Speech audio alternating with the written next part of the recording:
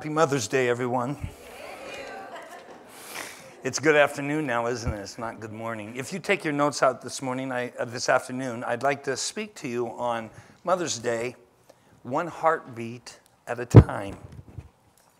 I realize that this is a day for many people, and maybe this might be true for you today, that there can be a bevy of mixed feelings that you have about the relationship with your mother. I hope that what I have to say today is helpful and encouraging to you. It's true that our mothers are extremely important on our development. They bring a certain aspect of God's image to bear on our own souls and on our own personalities. A mother's influence on her children shows up in how a child thinks and feels about themselves. This is what we call a child's sense of self. It is a child's overall judgment of themselves, and depending on how well we help them with this, we want them to feel that he or she likes their particular self. Now, high self-esteem is not a high, noisy conceit, but it is a quiet sense of self-respect and a feeling of self-worth. When you have it deep inside, you're glad that you're you. Conceit is a whitewash to cover low self-esteem. With a healthy sense of who you are and who God made you to be, you're glad to be you, which means you don't waste time and energy impressing others. You already know you have value. In other words, when you see somebody trying to be what they're not, and they're working really hard at trying to impress you, you just know that they lack that strong sense of value. Now, here's the importance of what I want to share with you this afternoon. The 3 heartbeats that I want to share with you will help you, first of all, as a mother, to learn to connect to God's heart so that you can connect your heart to your child's heart. But this isn't just about mothers. This is about men, this is about women, this is about young people. These 3 heartbeats are extremely important so that we can relate to one another. Tanya, it's good to see you. Everybody laughed. No, listen, everybody laughed at little Soren and the little cheesemeister that went like this. That's her little guy. So I'm going to tell a story on you in a moment. So it's a good story, though. As you communicate this healthy heartbeat to your child, it will enhance and encourage your child to have this positive sense of themselves. So before I start, I want to just share with you, why is a healthy sense of self so important to your child and actually for every one of us today? Because your child's judgments of themselves, it influences the kind of friends they choose, how they get along with others, and the kind of person that they will marry and how productive they will be. How they perceive themselves affects their creativity, their intellect, and their ability and stability. And it actually determines whether they're going to be a leader or a follower. I think you'd agree with me. We need more leaders today. We really do. And it has everything to do with our ability, and mamas, I'm focusing on you today, how you can speak into your child's life. Their feelings of self-worth form the very core of their personality, and it determines how they will use the abilities and their aptitudes. I think Moses' mother did a pretty good job with him. What do you think? Their attitudes towards themselves have a direct bearing on how they will live the different aspects of their lives, spiritually, emotionally, relationally, financially, vocationally, intellectually, and physically. And most of all, I think, and most important, is how they view themselves sets them up for how they will learn to respond to Jesus Christ and what he has done on their behalf on the cross. So what we're talking about this afternoon is incredibly important. So I want to talk to you about 3 heartbeats that can transform your child, 3 heartbeats that can transform your life, 3 heartbeats that as you learn to connect and communicate with other people in your lives, it will transform their lives. Here's the first heartbeat. Would you write it in your notes? It's the heartbeat of trust. Now, Philippians chapter 2, 19 to 22 says this. Paul's writing, if the Lord Jesus is willing, I hope to send Timothy to you soon for a visit. Then he can cheer me up by telling me how you're getting along. Now, notice what he says about Timothy.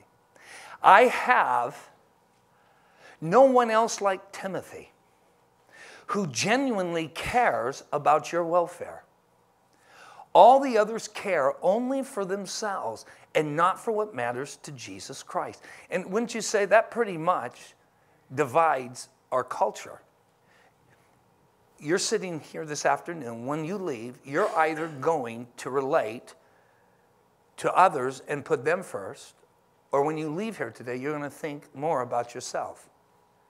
Even as you're sitting there and you're listening to this, your sense of self, if you have a strong sense of trust, then this is going to be really helpful to you. How can I develop that with others? If you're thinking more about yourself, there's a self-centeredness and a self-obsession.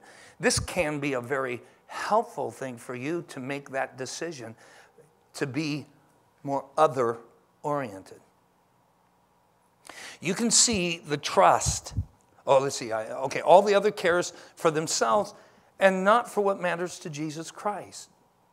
But you know how Timothy has proved himself like a son with his father. He has served with me in the preaching of the good news.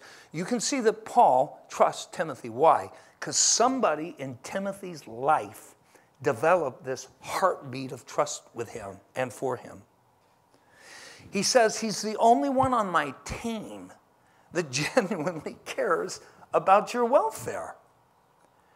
Now, what separates Timothy from the rest of this group is his genuine care and for him helping them develop their relationship with Jesus Christ. Paul's indictment on the other people around him was they only care for themselves. They're self-centered. Timothy was Jesus-centered. Now look at this heartbeat that Paul says Timothy shared. In verse 22, he says, the proof of Timothy's character and authenticity is that he served with me like a son would with his father. Now you might be saying, Scott, you're ahead of the game because June 17th is Father's Day. But what I want you to look at is in 2 Timothy 1:5, we understand who developed this trusting heartbeat in Timothy so that he could serve along with Paul. Would you read 2 Timothy 1:5 with me? Let's begin. I remember your genuine faith, for you share the faith that first filled your grandmother Lois and your mother Eunice. And I know that same faith continues strong in you. This thing exploded off the page when I saw that connection. He said, the reason he could serve with me like a son does with his daddy is because his mommy and his grandmother built this heartbeat of trust. He learned that he could trust by their communication to him. And what I really like is how they generated their faith to him. He says, listen, I know Eunice and I know Lois. I can trust this boy because he's got that same genuine kind of care and faith. So out of this, look at letter A. The backbone of safety is trust. For there to be psychological trust, emotional trust, spiritual trust, relational trust, the backbone of safety is trust. And why is that important? See if you would agree with me on this. There's basically 2 motivations out of life. A child who has this strong sense of this heartbeat of trust, they're either going to function out of security and out of strength, or they will function out of fear. Check yourself out today. Just run a little test on yourself. Do you move towards things in confidence and courage knowing it's going to be okay and that God is with you? Or do you have a tendency to be apprehensive and you move away in fear? This heartbeat of trust, which is the backbone, helps you develop this kind of confidence in life. Now, most infants experience their needs as intense and immediate. They have a very low tolerance for frustration. It's kind of cute. A couple that's just been coming to church for the last 3-4 weeks, they had their little son. He's probably 4 or 5 months, and he was in his little carrier just throwing a fit. And I said, what's he frustrated about? He's hungry, and I can't feed him yet. Just kind of, it was a great little illustration of this. Children, little babies, low tolerance. They have diapers, they need them changed. The parent who schedules their baby's feedings to meet the child's needs, who respects the signals that the child is either hungry or full, introduces new foods gradually, weans slowly. Talking about weaning. Anybody see the Time magazine cover? There's a big brouhaha. She's a attractive gal, and she has one breast bare, and her 3-year-old son is up on the chair having a snack. And there's just a conversation now culturally about, is that appropriate? I remember Kathy was so excited for me to meet her friend who's a therapist, and she had her 5-6-year-old child there. And, you know, I'm just watching. Next thing I know, you know, down comes this, and child just helps herself. And I thought, this is unique. And I must say, I was rather tense. So I just looked somewhere else until I could tell it was done. It all helps the baby to feel safe. Gentle respect for an infant's way builds this quiet trust. Relaxed mothers add to their infant's security. And I would say a relaxed mother at whatever age. Kathy's always made it a real, I think, impetus to be a calm mother. And you can see that impact on our kids. I can have my moments of calmness. But it's a way of life for Kathy. Thank God, Kathy, and thank you that you're so calm. Some parents can be walking bundles of tension, and whether you know it or not, your children and your babies, they sense it. Did you know that little kids pick up the tensions between parents, spoken or otherwise? Tensions born of emotions unmet are quickly picked up by children. It's important to understand as a parent and just as an adult that it is possible to work through these things, and we need to, because the safety of our children is so important. And I'm not just talking physical safety, but emotional and relational and psychological and spiritual safety. Now, trust is built in many ways. Letting your child know when and where you're going will help a child to build safety. Avoid sudden, unpleasant surprises. Things just like helping children know that they're going to the doctor and what they can expect, or a visit to the dentist or a visit to the hospital. And I went and visited with Tanya. She had an early experience where she needed to go to the hospital. And so as we were talking, they have a little boy, Soren. He's really a unique little boy. And she just mentioned about how she's shown him quite a few videos of babies coming out of a mama's womb. 3 years old. So he's seen many births. And I said, why did you do that? Well, because he kept saying, as soon as my brother or sister comes out, I'm going to take him or her and we're just going to go play. You know, he kind of had in his little mind maybe, well, the little one, my sister or brother will come out just like me at my age. And so at age 3, he began to get this understanding that the little person that's going to be on arrival soon isn't going to be at his place. And I just really marveled at that. Because she took the time to build this quiet trust. Now, you're all pretty smart. What else do you think that will do for him?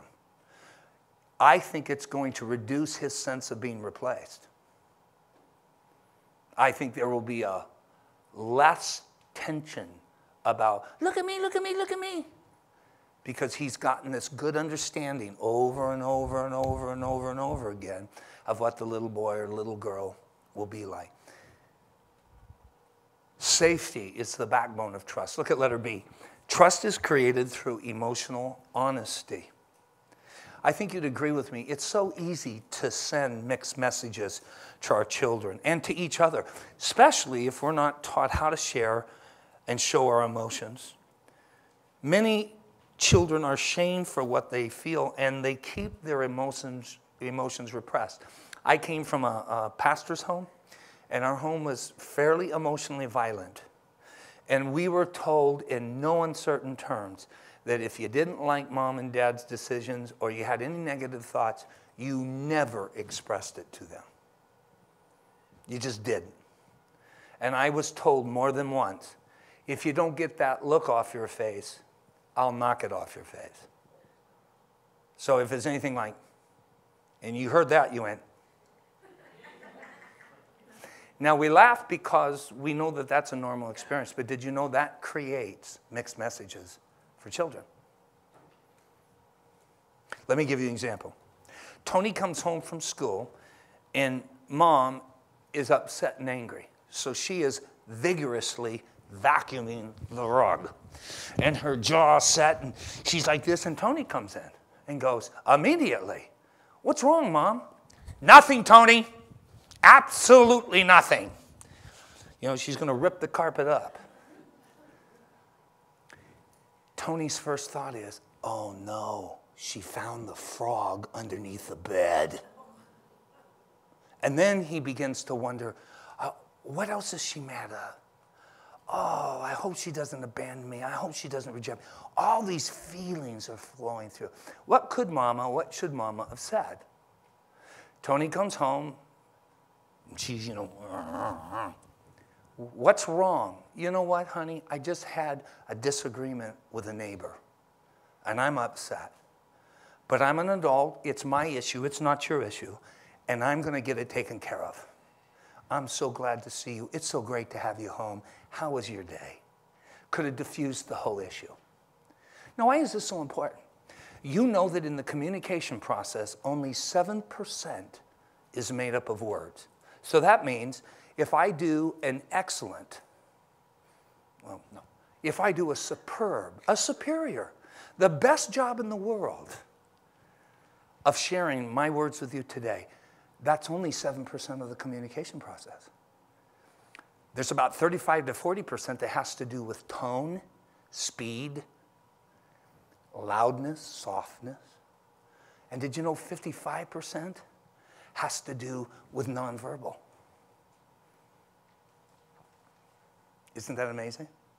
So if I'm going to be congruent, and if you're going to be able to get as much out of what I have to say, because I believe God is wanting me to share this with you, I need to make sure that my body language and my tone and speed and words all match. That's how you get emotional authenticity and emotional honesty.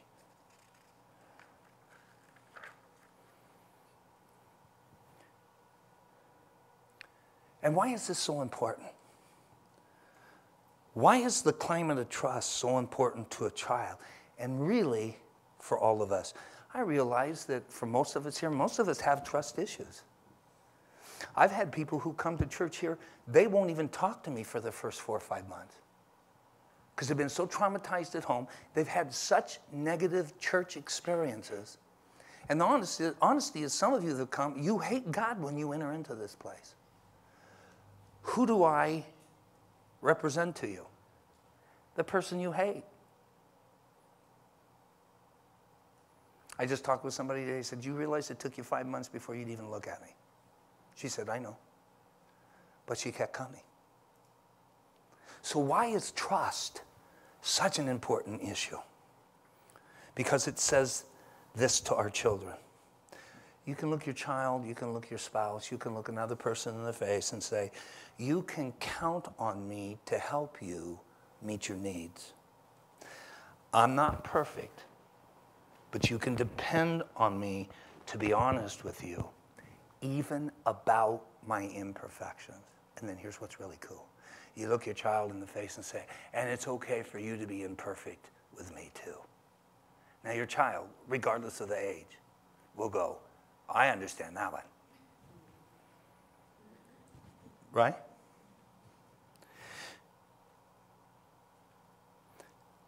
If I give you, sweetheart, anything less than appropriate openness, I shortchange you. You are safe with me. This kind of attitude breeds love and respect.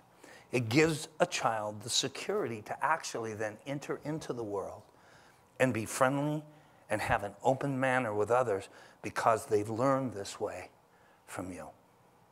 Mamas, when you treat your children this way, daddies, men and women, when we respond to each other this way, you actually can change a life by one little heartbeat, the heartbeat of trust.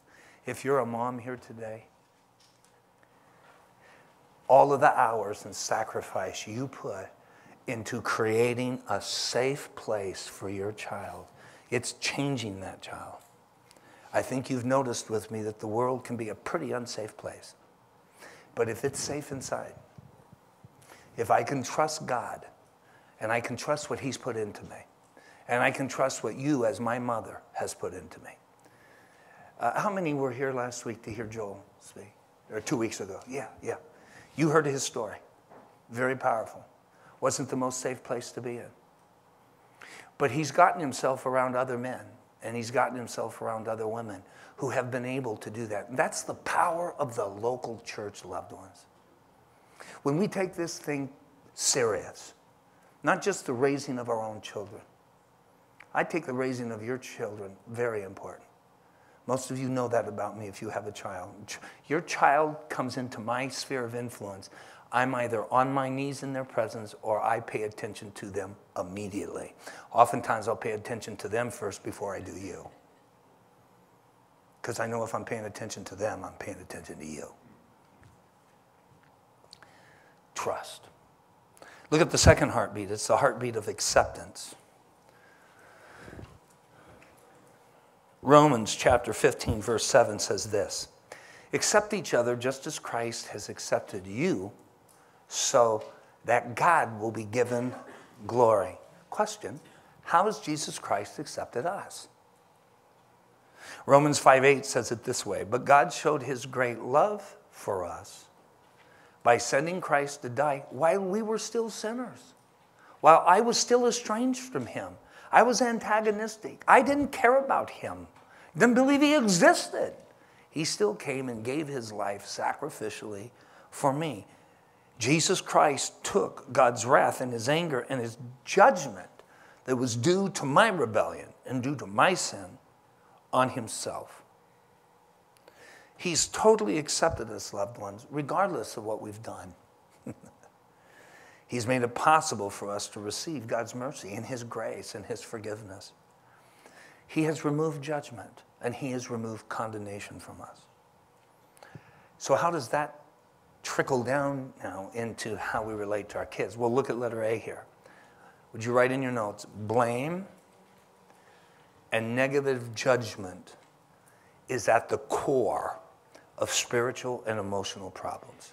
Blame and negative judgment is at the core. It's really incredibly important that each one of us see this and how we relate to our children, how we relate to our spouses, how we relate to ourselves. For some of us here, the conversations and the words that we use for ourselves, they are blaming, they are negative, they are self-contradicting. And when you do that, it just tears you up on the inside.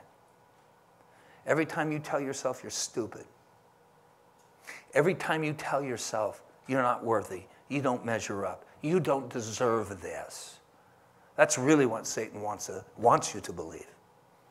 That somehow you are outside the scope of God's redeeming touch. Negative judgments make us negative mirrors to our children. That's why in this song, it's so powerful for me. Every little smile. You think about it. Some of us are pretty sober with our faces. When we come in, it's just... And I've had some of you say, oh, I'm feeling great inside. Well, tell your face that. Why is that important? Because my face is the mirror that you see.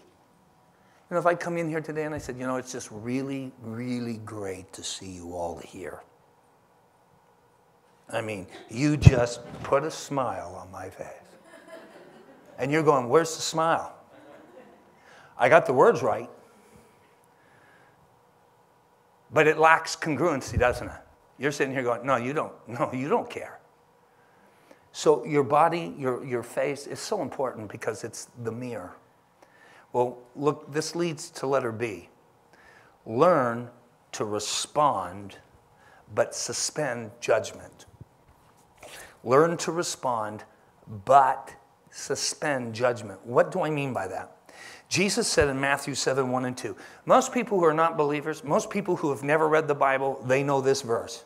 I've heard this verse quoted on television by more non-believers. They don't even know where it's found. And they usually don't quote it correctly, but they know this verse. And here it is. Why don't you read it with me out loud? Do not judge others, and you will not be judged. For you will be treated as you treat others. The standard you use in judging is the standard by which you will be judged. What was Jesus talking about? It's always important when we interpret Scripture. We have to keep it in the context. You can't just look at it and go, well, I know what that means. No, I don't know what something means until I can get to the reason and the intent of what the speaker said. So why did Jesus say this? What was he talking about? Well, when you put it in context, the specific issue being judged is nowhere identified for us, but it has a broad application to it. The verb judge has a number of different nuances depending on the context. The verb, the Greek word is krino, it means to judge, has a number of different nuances. So depending on the context, ranging from ordinary discernment or evaluation to judicial litigation, to bestowal of a reward, to the pronouncement of guilt, and to the absolute determination of a person's fate.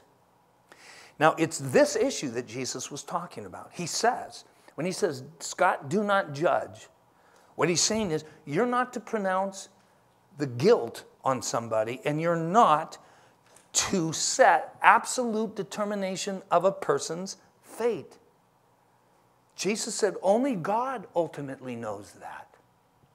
How many of us know the story of Jesus hanging on the cross? 2 thieves. They deserved to be there. He didn't. One mocked Jesus. The other one said, dear Son of God, please forgive me. It's what you call one of those last-minute salvation experiences. He said, today I will meet you in paradise. He didn't say it to the other guy. He said it to that guy. So you might see people go, if there's anyone not getting into heaven, it's Scott. You don't know that. Yeah, there's fruit. There are things that we can have a pretty good sense of. But I love this fact that when we all stand before God, he's a just God. He's a fair God. He's a loving God. He knows. And he's always right. Some of you are too young, but you remember the little... program, Father Knows Best. In this case, it's true. In parenting with each other, instead of judging each other, we're to share our responses and our feelings with each other. For children's safety, they need your real reaction. They need your response. They don't need judgment, but they need your response so that they can keep their behavior within appropriate bounds. But they must be spared our labels. Let me give you a few examples here. Next slide. Thank you. When you say you're impossible, you are labeling that child or that husband or wife, and you're basically saying you're worthless. You're not going to change. You're impossible. What about saying something like this? I don't like all this bickering. You see the difference? You can feel it, can't you? Look at the next one. You're lazy. As opposed to, I'm concerned about your grades. How about this one? You're thoughtless. As opposed to, I will not pick up after you. That's your responsibility. You see the difference? If I go to Petra and just say, you're thoughtless, you're just a big pig. I'm blaming him and I'm assessing judgment to him. But if I say, you know, Petri, I'm not going to pick up after you. You're mature enough. You understand this is your responsibility. And if he was my son, I'd say, I'm going to walk away now, and I trust you, and I know you're going to clean it up. I love you, son, and walk away. How about this one? You're a bad boy. You're a bad girl. Instead, it hurts little Timmy when he's pinched, and I don't like to see him hurt. You remove the judgment, you remove the label, and Timmy sits here and goes, yeah, I understand that. I was at my sister's about a year ago, and she has this little boy. We asked you all to pray for him. He had heart surgery, open heart surgery in about 2 months. Unbelievable. He made it out. And I'm telling you, this kid is a fiery pistol. You would never know unless you see this big, long string of scars in his chest. And it was real cute. He started pulling his mother's hair on her arm, and it hurt her, and she wasn't responding to it. So I just leaned over, and I started pulling his. He looks at me and goes, that hurts. I go, I'm sure. Did you check with your mom? It hurt her too. He stopped doing hers, but then he went back to it. So I did his again. And then he stopped. Then he started pulling mine. So I just leaned over, I said, you're the cutest little kid. And I just pulled on his. And he goes, that hurts. And I said, well, stop. And he did, and I did. Dig this. He goes underneath the table because I have short pants on. He starts pulling the hair on my leg. So without saying a word to him, I just reached underneath the table and felt the hair on his head and just began to pull it a little bit. And now I look like I'm crazy because I'm having a conversation with someone you can't see. He goes, let go of my hair. And I said, let go of mine. And he did. And then he pulls it again, so I pull his. Now, I'm not pulling it out. I don't have a batch of his hair. Just enough to send enough pressure to go, I would prefer you stop it. And finally he did. And he comes out underneath the table and he just goes. And I smiled back at him and we're buddies now. But I could have gone, you're a beast. You're a brat. That's how I was raised. We spared labels. It took longer, and it hurt me a little bit, but we broke through. What was I doing? I was treating him with acceptance, and I was moving away from judgments. Let me give you some more examples, because I think this is tough for us. At least it's tough for me. I have to frame this stuff in my head all the time. And I've talked to you about this before, but you judgments, and we use I responses instead. No, anytime you use the personal pronoun you, and then it's strung with adjectives like, you slowpoke, you're so messy, you're such a procrastinator, you're so sloppy, you're rude, even if it is rude what they're doing. If you label them and judge them that, that's how they begin to feel, and it disables their sense of safety. You're so selfish. You're so naughty. You could even do it this way. You're nice. You're good. I'll talk about that in a moment. You're bad. You're shameful. This is all judgmental by nature. Can you feel it? Okay. So let me give you some you judgments. Let me give you some I responses. Here's a you judgment. You're such a slowpoke. I'm concerned you're going to be late for school. Do you sense the difference? How about this one? You're messy. I won't clean up your cookie crumbs off the floor. That's your job. How about this one? How sloppy can you get? This clutter really bothers me. So you're being honest with your emotions. You're staying away from judgment. How about this one? You're a liar. I love this, guys. I can't count on your words when they don't match what you do. Isn't that beautiful? Can you see looking at your little kid, you know? And they've got chocolate all over their face. Did you eat one of those cookies? Never even saw the cookie. I don't know what the cookie tastes like. Really? How did that chocolate get on your face? I don't know. The chocolate monster attacked me last night in bed. Then you could just look at him with a nice little smile on your face, and you know what, sweetheart? I can't count on your words when they don't match your actions. There's chocolate all over your face. You ate the cookie. Yeah, I did. How did it taste? Oh, it was good. Okay, then you do what you need to do. But how about this one? You dope. Don't you know any better? Let's go to the next one. You dope. Don't you know any better than to stay out of the street? To, I'm really frustrated because I've repeatedly told you about the danger of playing in the street. I'm afraid you're going to be hurt. When we were in Pomona, we lived in a bad neighborhood, prostitution, drugs, drive-bys. Roger, you would have loved it there. Roger's a police officer. One day our male person who was Hispanic shows up in our street and he looks absolutely white. I said, what happened, Danny? He said, there was a drive-by. I had to dive underneath the car as the bullets were spraying into the house. So that's kind of a flavor of where we lived. And Benny got out into the street. Man, I ran after him and I pulled him out, and I'll have to tell, I was shouting at him. I said, I'm so frustrated. How many times have I told you about staying out of the street? Do you know how I would feel if I had to come up and pick you up and you were dead? I'd be devastated. He's sitting here going, Benny, stay out of the street. Yes, Daddy. He never went back in the street.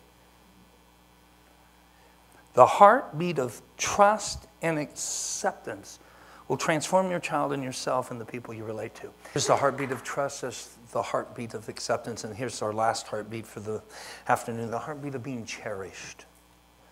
Ephesians 1:4-5 says this, even before God made the world, God loved us and he chose us in Christ to be holy and without fault in his eyes. God decided in advance to adopt us into his own family by bringing us to himself through Jesus Christ. This is what he wanted to do, and it gave him great pleasure.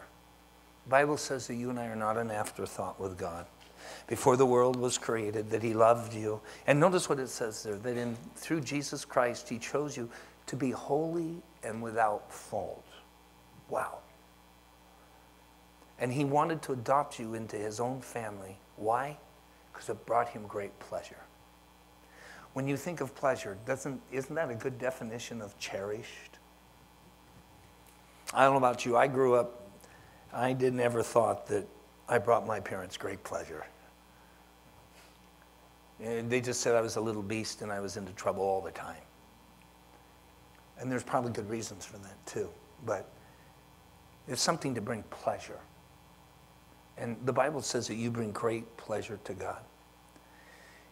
Have you thought of this before? Acceptance of your child is as important as it is. Acceptance, I think, is too mild when we consider that it's our responsibility to create an environment of love. For our children to really thrive, look at letter A. Children survive on acceptance. They thrive on being cherished. There's a big difference between the cherishing of a child and the accepting of a child. To cherish a child means they feel valued, precious, and special just because they exist. Now, I didn't tell Benny what to say, but did you catch that? His experience of Kathy communicating that he's cherished. He said that when I call you on the phone, you just light up. It's like I'm the only person that exists. And I've lived with her for 35 years. I've watched her with our kids. When our kids enter her presence, it changes everything. I mean, she drops whatever she's doing. She's never too busy to acknowledge the presence of Benjamin and the presence of Whitney. That's why they feel cherished. Psalms 103:13 says this, the Lord is like a father to his children, tender and compassionate to those who fear him. He cherishes you. And let's close this afternoon with letter B, treating children with respect. Treating them with respect demonstrates that you cherish them. In other words, children are often treated as second-class citizens. They're just so young, they're so small, they're not going to, they can't do this and they can't. Do you know a little infant who's 2 and 3? The way an infant learns is through feelings and through nonverbal. Though the baby isn't saying anything, that child is picking up everything. Matter of fact, science has proven they pick up all kinds of feelings in the womb. If there's chaos, if there's violence, if there's emotional disturbances outside, that baby, Tanya's getting ready to give birth, whatever has happened in their home outwardly, it impacts that little one. We know that.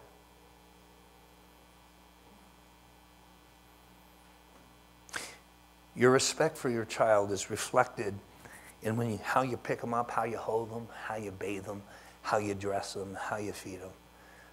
Krista has 4 children, and she's in a lot of different ministries here at church.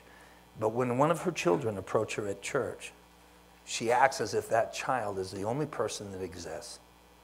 And you can see it on their faces. They know they're loved, they know they're accepted, but they know that they're cherished. That's so important. Ask yourself today, do you feel cherished by God? If you do or you don't, most of that is set up by how you were treated by your family of origin and how you're treated now. Cherishing of a child often is not felt by our children because it's so easy to point out the wrong.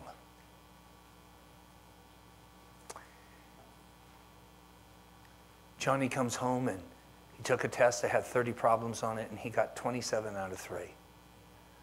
Out of 30. He comes home, Mama says, 27? That's fantastic, son.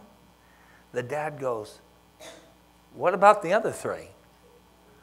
What happened there? That's kind of how we are, right? I used to coach. Rocky's a coach. I used to coach, and I tried my best to stay away from making judgments. I like what John Wooden, one of his practices, if the player was double dribbling the ball, Wooden would take the ball, he'd go, son, you're doing this. Okay, that's a foul. You have to give the ball up. I want you to do this. And he'd dribble with a hand. You're doing this. I want you to do this. No judgment, no negativity, just simply this is what you are doing. I need you to change your behavior to this. That's the same thing for us, that when we go to communicate to our children, that we don't shame them, but we demonstrate that we respect them. Discover what your child can do. What are your children's gifts? What are their talents? What are their abilities? Give them plenty of recognition, but I want to encourage you in this as I close.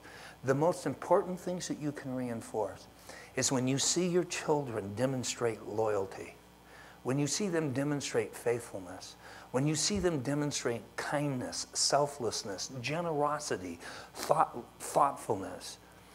If I haven't said this, I'm going to say it again. If I have said it, please forgive me. But some of your children, I've just heard more stories of how they're including our guests. We're in a good growth mode, and we're seeing people come, and they're having children. One of the most powerful things you can do is when I hear, Megan or Anna or one of your children actually made room for another child and included that child. Because let's face it, if you're 5, 6, 7, or 8 and you're new in a class, what's the most frightening thing? Are they going to accept me? Or are they going to reject me, and are they going to turn me out? We know little kids can be really scary. And it's those kinds of things. So parents, when your children do things like that and you let me know, I go to them. And I'll say, hey, Johnny, I just want you to know, I'm just really, really proud of you because I heard that you took a little child that was by themselves. You included, you asked them to come and sit with you. Man, that's being kind. That's being gracious. That's being loving. That's being like Jesus to them. Way to go. Great joy.